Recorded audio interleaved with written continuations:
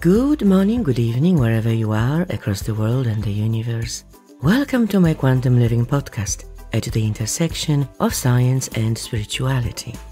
I'm your host, Anna Anderson, quantum teacher, intuitive guide, and above all, an inquisitive soul. This podcast is about how we can bring the various spiritual, metaphysical, and esoteric concepts and ideas validated by quantum physics and modern cosmology to the very practical level to improve and enrich our life experience as individuals, communities, and the humankind. Whether you are listening to this show while driving or commuting, doing chores around the house, relaxing on a couch, or flying in a spaceship across the galaxy, I hope you'll enjoy today's episode. Okay, let's begin.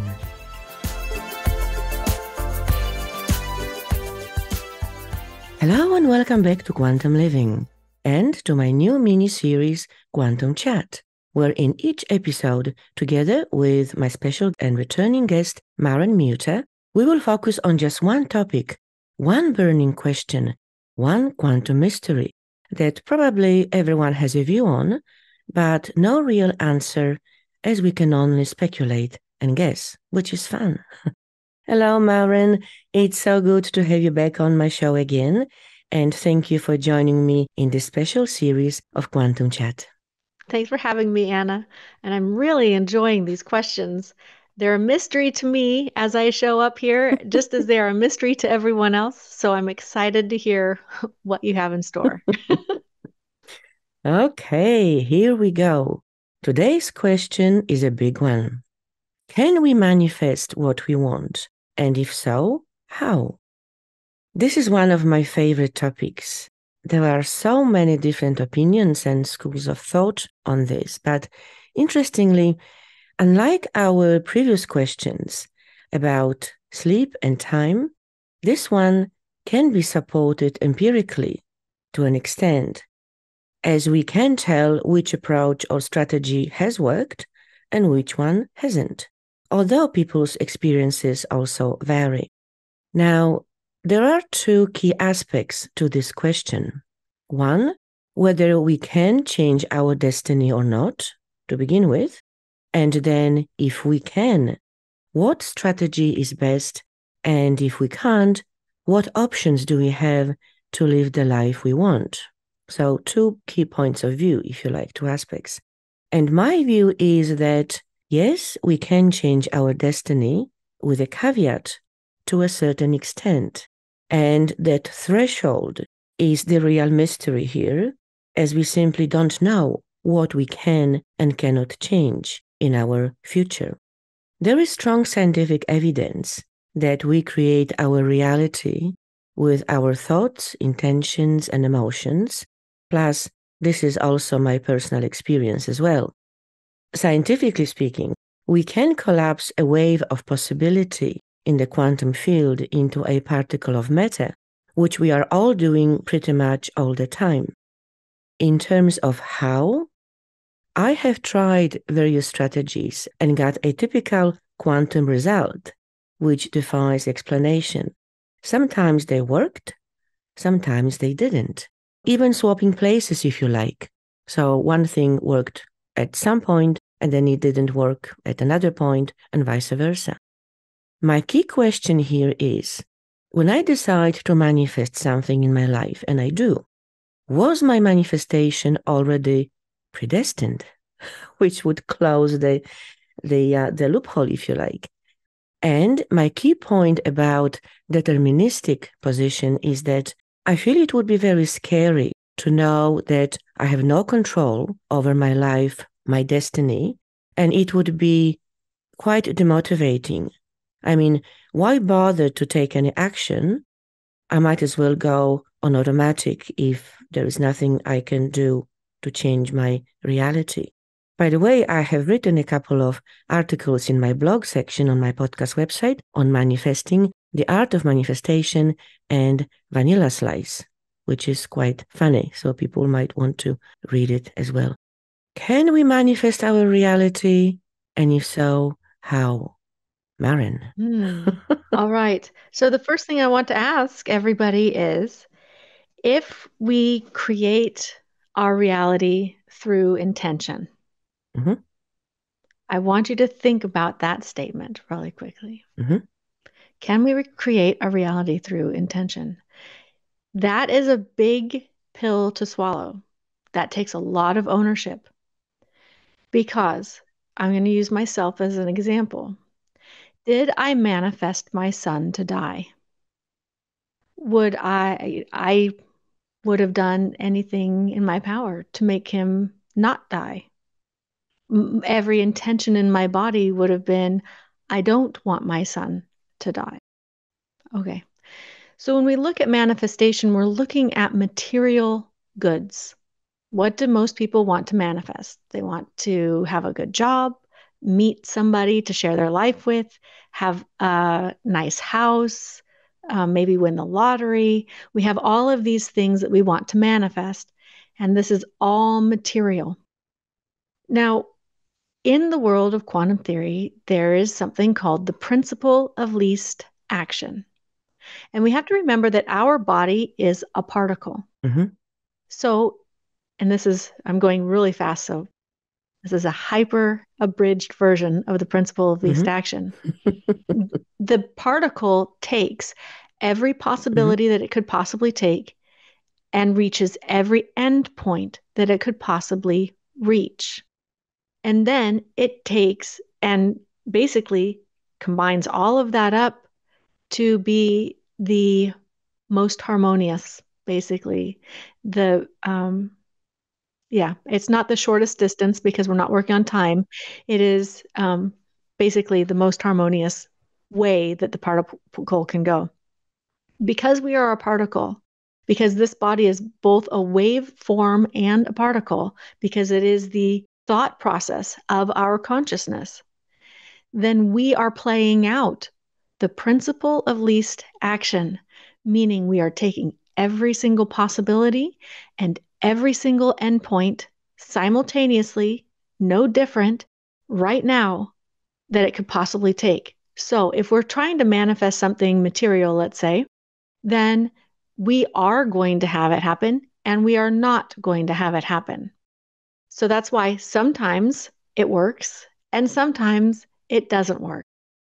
Nobody's doing anything wrong. So everybody says, "Oh, I have these great intentions. I'm thinking positive thoughts. I have no negative doubt. I have no doubt that this is going to happen." And someone says, "Oh, there must have been a seed of doubt in there somewhere because that's why your manifestation didn't work."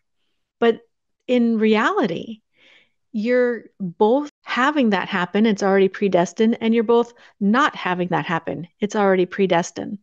This entire life has already played out. It has already expired. It expired at your inception, at your conception. When you were conceived, in order to have conception, you have to have death. And it has to show up at the exact same moment. So they come together. It's like having a coin. We can't have a heads without a tails, and we can't have a tails without a head. So that's the same as right when we're created, when this particle created, it also expired along with every single possibility that it could possibly encounter. So that's a big answer for a manifestation, and I tried to do it quickly. So now you can ask me something else about manifestation. Well, thank you.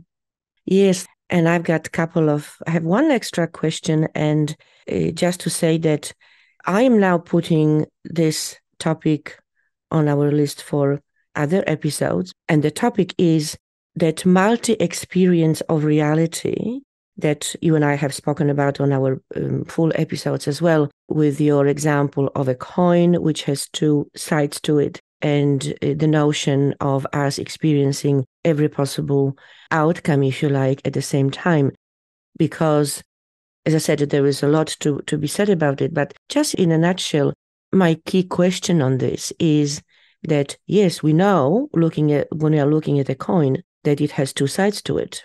When we are looking at an apple, we know that it is round and has other sides to it.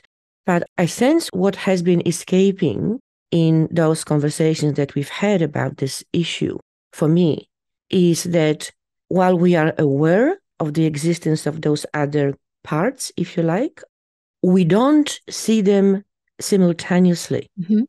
We know that they are there, but we can't see both sides of the coin at the same time. We need to flip the coin to see the other side. So unless it's a translucent coin and we can see through, and we can see both sides at the same time that are overlapping. Usually in our physical reality, we can't. So we need to take some action. We need to flip the coin. We need to turn the apple or walk around it to see those other sides, which we know exist.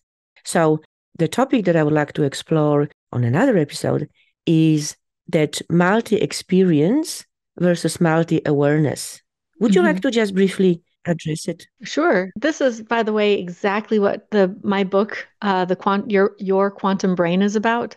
Exactly what it goes into through the eyes of a chocolate chip cookie. So it's easy to swallow. I'll include the link as well in the show notes to the book. Our consciousness is not inside this body.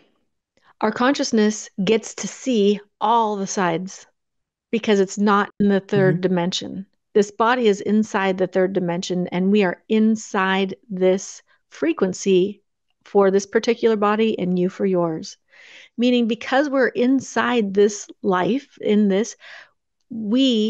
our brain has this incredible veiling system that is allowing this particle to go in multi-directions, to be in multiple places simultaneously, because that actually can happen. And we have filmed this and witnessed this in the lab, not from a human, but in multiple atoms. And that's why we don't get to see all of it right now. But our consciousness is seeing all of it right now. Our consciousness is watching all of these things play out simultaneously because our consciousness isn't inside the third dimension. Only this body is. So there it is, fast. Yes, absolutely. But once again, we, in our limited observation capacity, we can only focus on one. We can't see. We're actually focusing on all of them. But not consciously. We are literally focusing. Yet you are conscious of them. Okay. Because to me, this would be like, say, instead of seeing just one plane of reality, it would be like having like 100, just as an example, 100 or 1,000 little tiny monitors in front of my eyes. Well, I wouldn't be able to go on with my daily living with 1,000 monitors, each one showing something different. No, that's exactly right. And that's why our brain creates a veiling system to veil off each monitor. Now, each one of those monitors thinks it's the only monitor. And it is just as real and tangible and thinks that it is, it's just like this one that we are on 1 trillion times. Just as real and tangible. And our brain is the veiling system. So people talk about this veil. Our brain is the only thing creating a veil between the ethereal and this life. And it's the only thing creating a veil between each trajectory of this life, each screen of this life. That's why we can't, because otherwise it would be so noisy, we would get confused and we don't get to see it. We would just go crazy. But it's incredibly important for this life to experience both sides of every choice, both sides of every experience, because it makes the life whole, total, and complete. Lovely. On the list for another episode, because this is a very important and huge topic. So there you go. A brief explanation of whether we can manifest what we want or not, or at least some food for thought. Thank you so much, Maren. We'll see you in the next edition of Quantum Chat. Thank you, Anna. And again, please let us know what you think about these Quantum Chat episodes. And if you have any questions, also let us know. You can do this very simply by going to Anna's website, which is in the show notes below. And by clicking her website, it's going to take you to the full show notes, which includes her email address. All right. I'll talk to you later, Anna. Thanks for having me again. Thank you so much. That's all for today, folks. I hope you enjoyed this episode, and if you really loved it, please post a review on Apple Podcasts or Spotify to encourage others to listen to it. For the show notes, guest and podcast info, reviews, comments, and much more, please visit quantumlivingpodcast.com. And if you'd like to dive deeper into quantum living and explore how you could work with me, please contact me, and I'd be delighted to help and support you on your quantum journey. I am your host, Anna Anderson. I look forward to connecting with you in the next episode of Quantum Living. Until then, keep your vibrations high and be well.